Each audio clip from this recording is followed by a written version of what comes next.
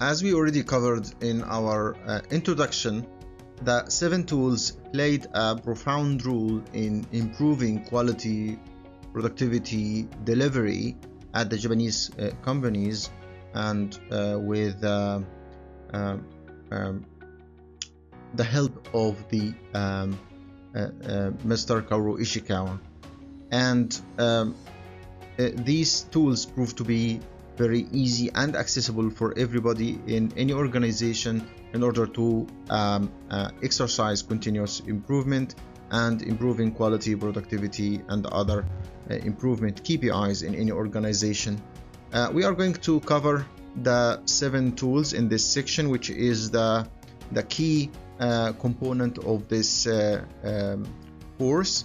So for every tool we are going to discover the how can we make use of them in our improvement activities. So we have first the histogram, we have the fishbone diagram, and then we have the check sheets, we have the Pareto diagram, we have charts, we have control charts, and we have the scatter diagram. In the upcoming lessons, we are going to deep dive into each of the 7 tools. For each tool, we are going to cover what is the definition of this tool, what are the key benefits, and some examples of using it. We are going also to show you a step-by-step guide into how to make use of it.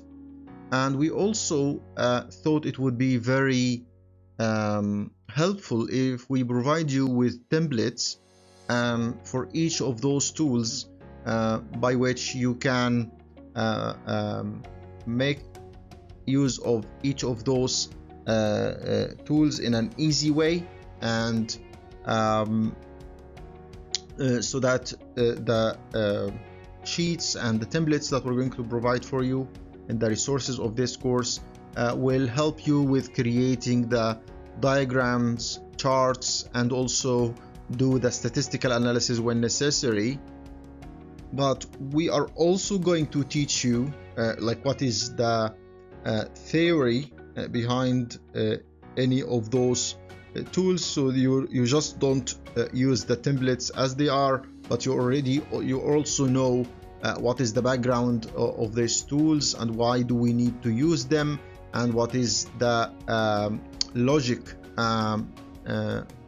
behind the formulas and calculations in each of these tools.